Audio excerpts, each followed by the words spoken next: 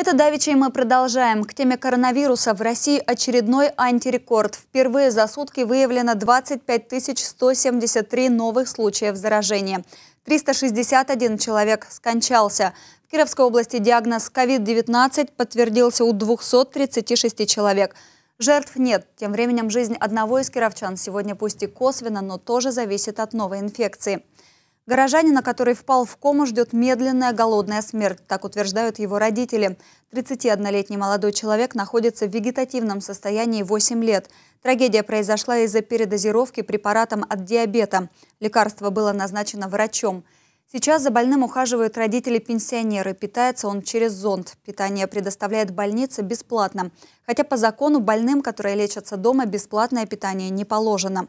Однако больше помогать инвалиду больница не сможет. По словам сотрудников, все деньги сейчас уходят на борьбу с коронавирусом.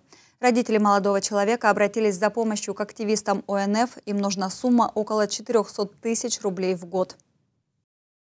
Как можно лишить питания? Это вообще что, лишить жизни. Это то же самое, лишить жизни. Взять и лишить его. Давайте тогда ему сделаем, не будем давать питание, сделаем ему укол и все. И он умрет и будет спокойно. Его хоть что делать? Вот он не шевелится. Он не живой, не живой. Они сами говорят, это не человек, это овощ. Больше ничего другого родители Артема у государства не просят. Несмотря на то, что он является федеральным льготником, он много лет не получает даже бесплатных тест-полосок, которые ему положены. Практически все лекарства, все средства реабилитации родители сейчас покупают сами.